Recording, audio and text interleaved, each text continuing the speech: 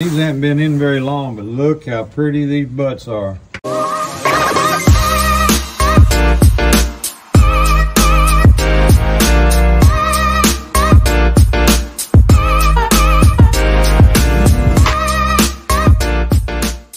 wanted to personally invite you guys out to Bloodhound Lumber and Land's Woodfest 23.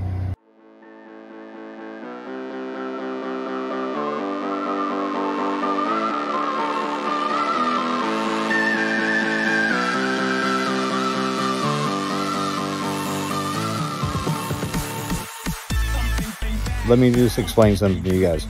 It's special. Hi, I'm Paul Grenier. This is Whiskey and Wood, bringing the people, the stories, and the success to you. This is a multi-billion-dollar industry, and these guys and gals are out to get a piece of it.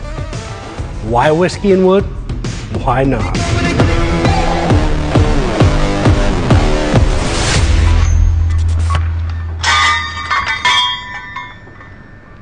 Welcome everybody to another episode of Whiskey and Wood. I'm standing here with Todd Southworth and Richard Dillon, Bloodhound Lumber and Land, here in Lebanon, Tennessee. We are standing on the wide cut, true cut sawmill, which is a stage. The grand opening event was last night, and we had a pretty good time, boys, didn't we? Heck yeah, we did. Oh man, it was. We had chainsaw carvers, we had vendors. Well over 100 people were in and out throughout the day. I saw Todd loading up some wood. 200 people was the count. Yeah. We had a fire. The best barbecue I've had in a long time. This is my barbecue by these two guys right here. Yeah. And banana pudding for the first time. Miss Kim Jackson's banana pudding. But yeah, Todd, I saw yesterday you guys were moving wood and selling some wood, and you were all over the place busy at an event like that. So yeah, we were really happy with the turnout, and let me say we appreciate iDRY's help with this deal. Yeah. We had a great turnout. It was one that we needed to be known in the area, so yeah, it was good. Yeah, I mean, you guys have been open for about a year now, and which is good, but you know, a lot of people who came yesterday said, hey, I didn't know you guys were here. I wish I would have known you guys were here.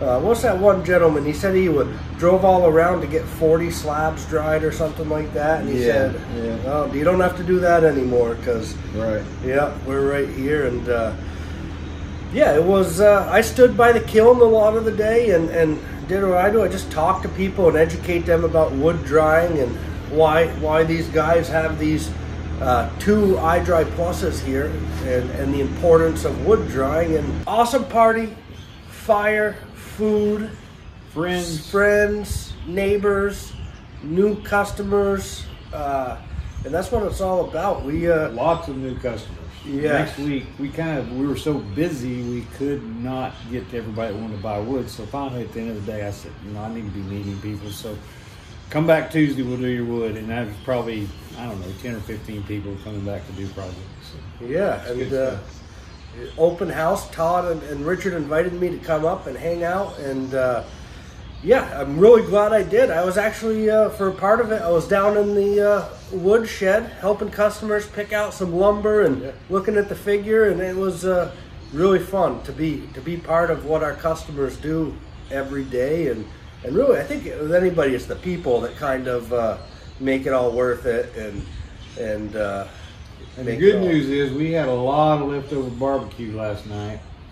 And Richard, tell them the story. I took a whole cooler full of chicken legs and thighs to the homeless, and they almost cried when I pulled up with it. And they were still steaming hot right off the grill. And today they're going to get some pans of banana pudding. So. From New England, of course, and barbecue is pretty rare up there, so really enjoyed that part. As you guys could tell, I like to eat my barbecue.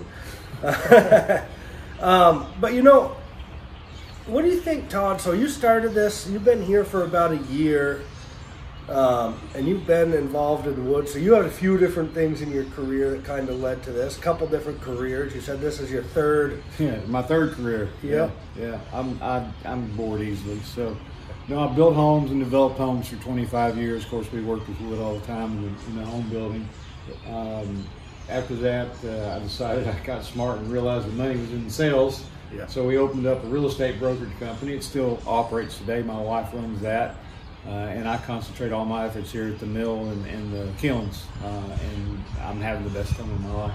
Yeah, it's a beautiful spot. We have Frosty holding the squirrel hunting gun. Before we started filming, we were looking for some squirrels, and then they were showing me a good time up here, and it's beautiful weather. For them, it's on the chilly side. For me, it's like spring, and I love it. But you know, we were talking yesterday, and one thing you guys said is education customers is a big problem, and not a problem, something that needs to be done throughout our industry. Would you say that's one of the things that is consistent with what you guys do? Number one, Yeah. education for people. And we talked a little bit about this last night because Grandpa always said, you know, air dry and it'd be fine. Well, scientifically, that's not the case. And Yeah. people don't understand that because Grandpa said it was fine. Well, what they don't realize, as Paul pointed out, Grandpa didn't have air conditioning. Yeah. Grandpa opened his windows and closed his windows, and those guys did that. And you didn't get the relative humidity that you get in today's environment. Correct. That humidity, a lot of people think it's, I get this a lot, well, if I spill something on it, it'll warp. Well, no, that's not where the moisture comes from. When we try to explain, it's a relative, 35% relative humidity in the air. Yep. And it's soaking it up, soaking it up, soaking it up. And those bound cells will always soak up water until they're destroyed. And the only way to destroy them is in one of our iDRY vacuum kilns. Yeah. I'm going to tell you guys a little bit about my story and how I got started in this industry, and it involves wood, and of course, and I was an electrical wholesaler. I dealt with Jim Parker Jr. and Jim Parker Sr. I sold them components for their kilns, and I didn't know what a vacuum lumber dryer was. I didn't know much about it at all.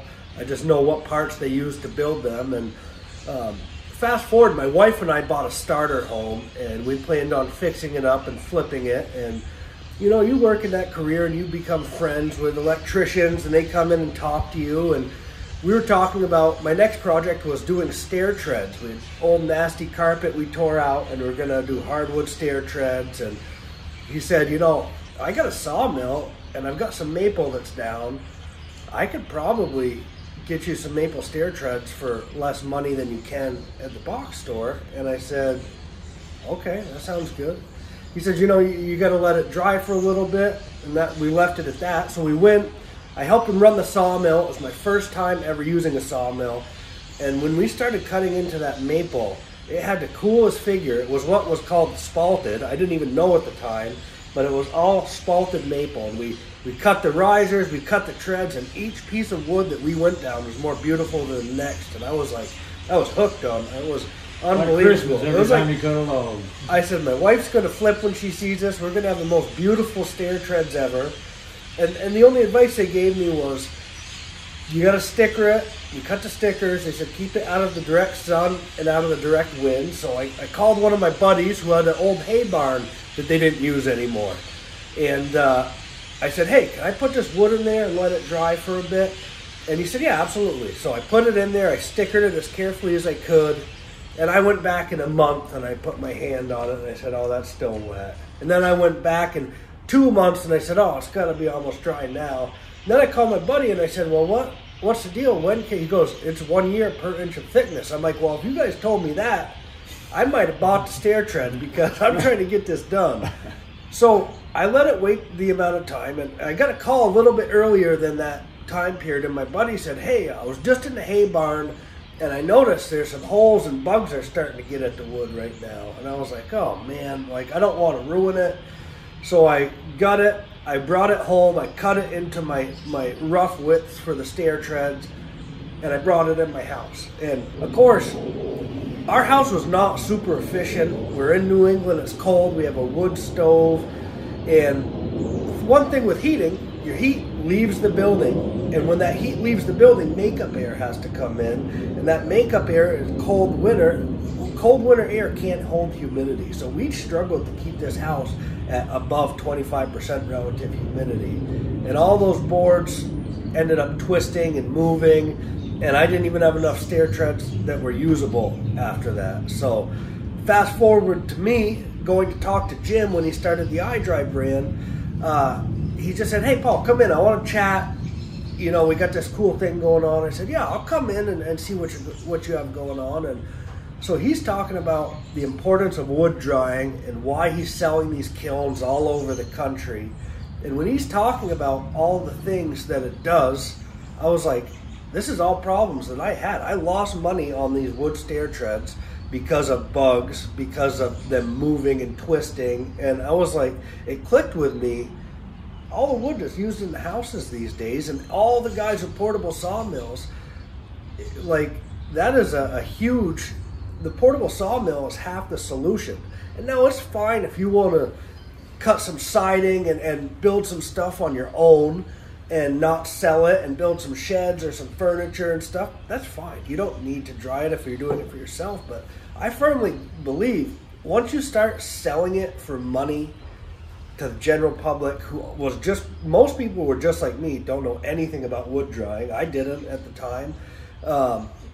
You got to start educating and drying and doing the wood properly. And really, the guy who just owns the sawmill, there is no benefit for him educating the customer about the nuances of drying and to explain it to him. And I'll give it, my friend who had the sawmill, I don't think he did it in malice. I think he honestly just didn't understand the importance of drying wood these days. And like you said, your grandfather used to say, hey, 1 year per inch of thickness, set it outside. Yeah, that used to be your relative humidity, and it's going to be probably 14+%, especially when we're talking thicker material like stair treads and slabs. And that's just not enough these days because, like you said, your homes are now all centrally heated and centrally cooled and typically maintain a 30 to 50% relative humidity throughout the year. Now, you take 70 degrees with that relative humidity, and that gives you a moisture content of your wood, an equilibrium moisture content of between 7 and 9%.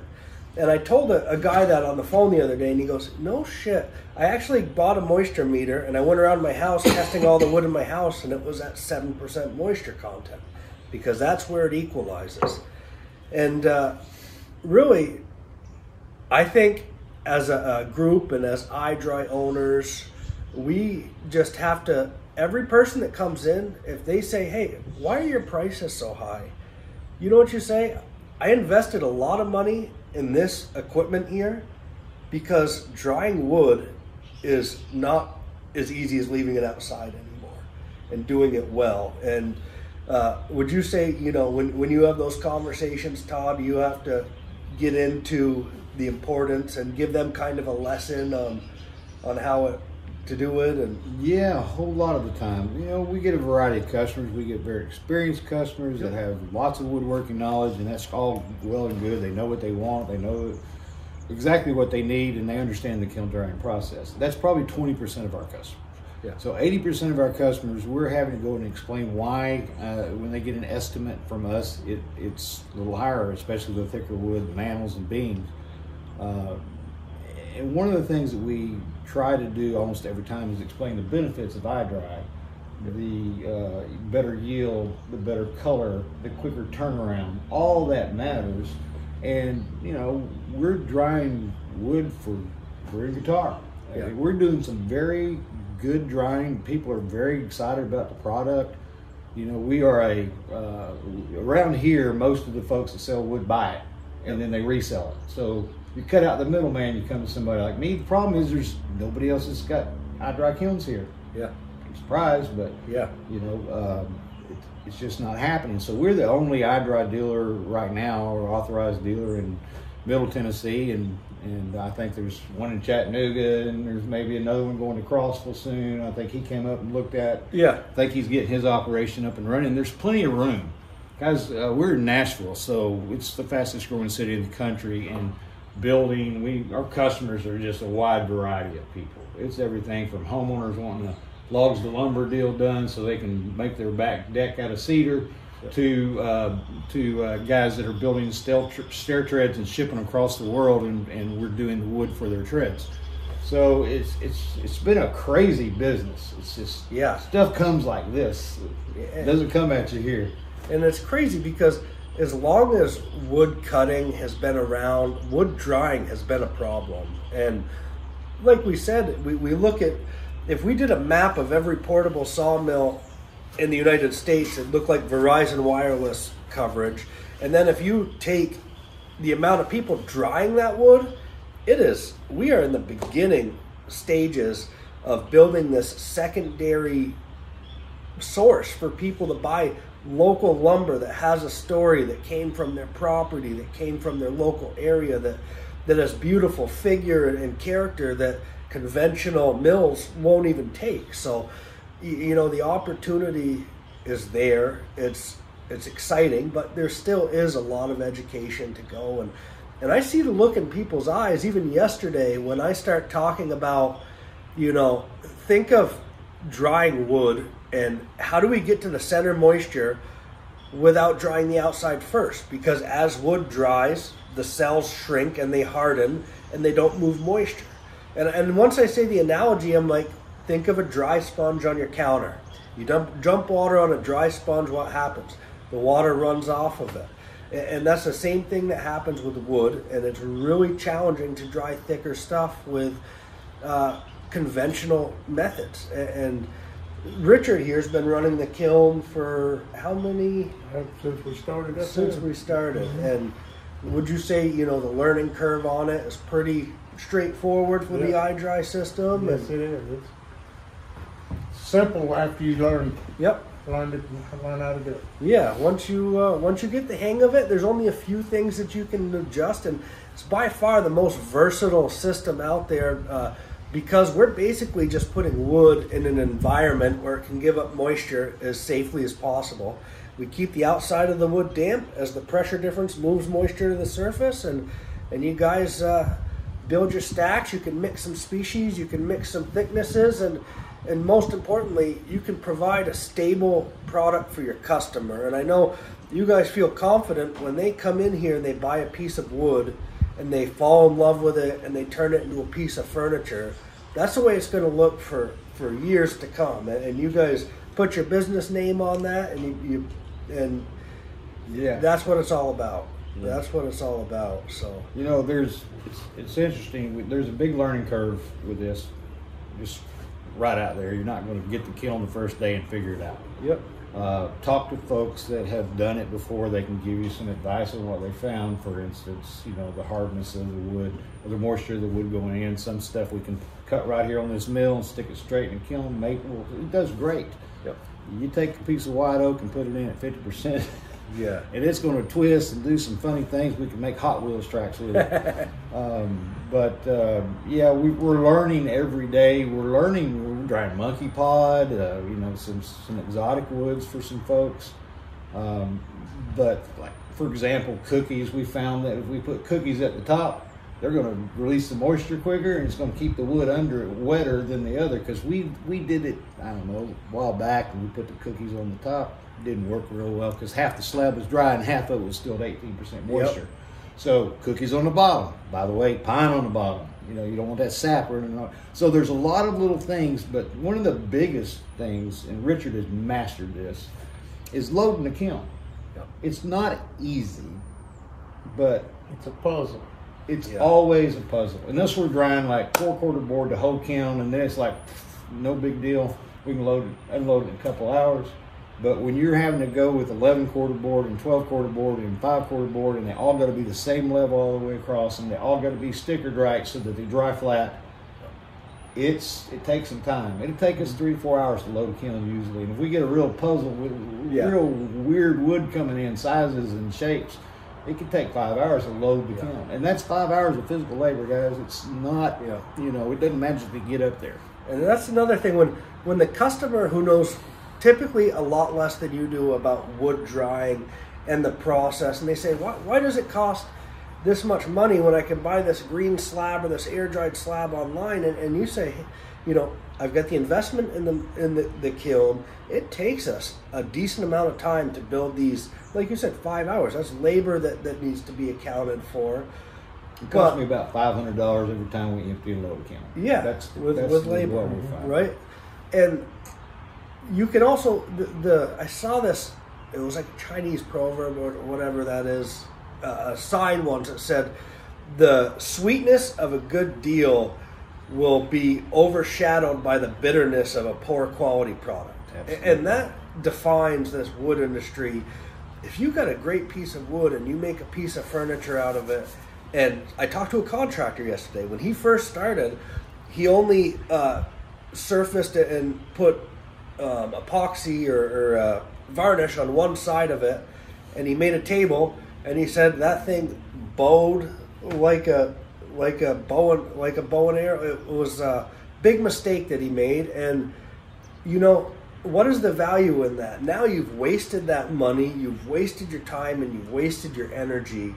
And it doesn't make sense if you're going to put that much effort and thought and heart into making a piece of furniture. Right. So that's why you come see these guys, which they are iDRY pros. Official first iDRY Pro location. That means that they've been tested on the knowledge of wood drying and best practices. They are a great resource for consumers, and they've been trained, and they are, this is it, iDRY Pro Network. We're building out this network along the country. If you guys are looking for wood that's local, that's quality, that's unique, iDRYnearme.com. And like I said, I don't care where you buy the wood, how it's dried. The only thing I would tell a customer who says, okay, that price is too expensive for me, is say, okay, that's fine. What do you dry? You know, 3-inch slabs. Buy it wherever you want. Just make sure whoever you buy it from, ask these questions. How long has it been cut for? How was it dried?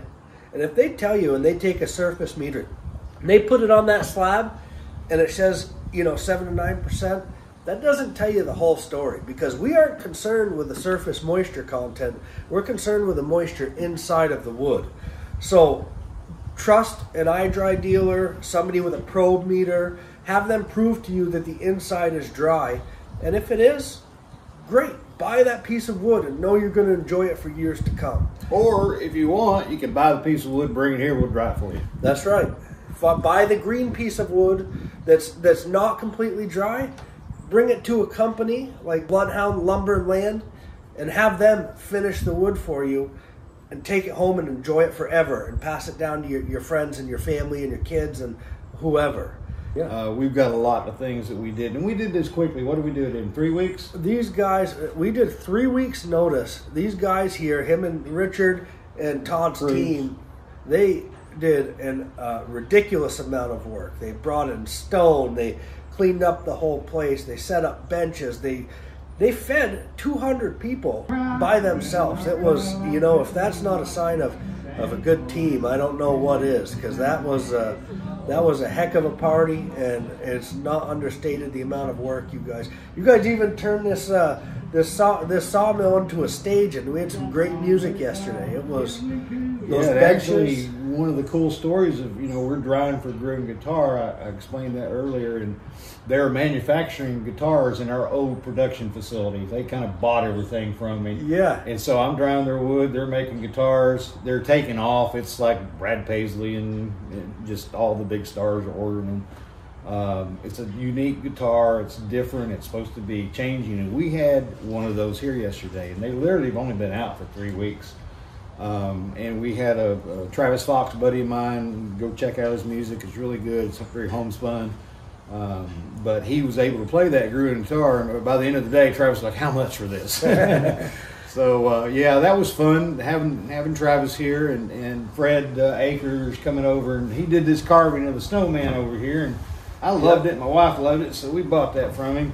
But you know, he's carving a big eagle Fred's a good carver. If you need anything carved in this area, let me know. He does custom stuff. He's done stuff for the guy at the Dukes of Hazzard down in Louisiana, like 6 stories tall. Yeah. So these guys came out and really donated a lot of their time, and we had wives come out to help serve, and it's our whole team pulled together.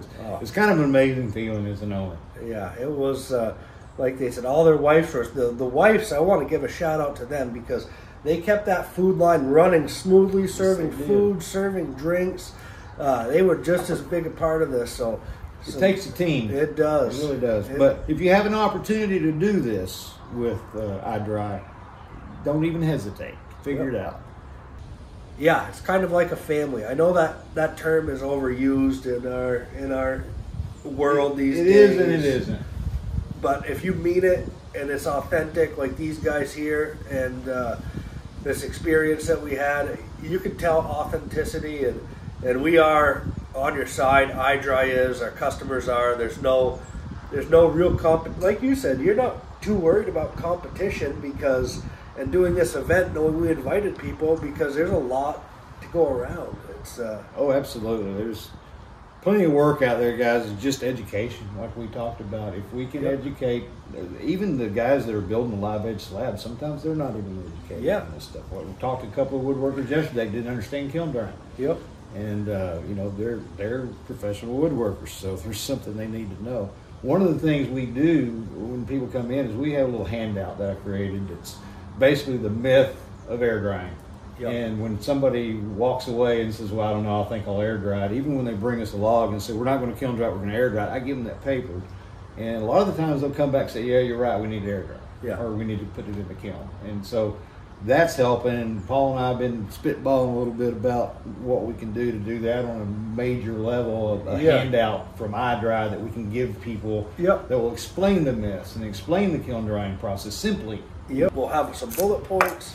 Take out your phone, QR code, something we're going to work on for all of our customers so that you don't have to spend as much time explaining it. Have the kiln guy do it. So yeah, we're always thinking, collaborating with customers, talking with customers, drinking whiskey with customers, super important. Yeah, we had a guy the other day that came in and said, well, you know, I've been buying some wood from XYZ over there, but they've never offered me a beer. Yeah. So yeah, we are in Tennessee. So yeah, we got a few beers left over from last night, so we'll have some if you want.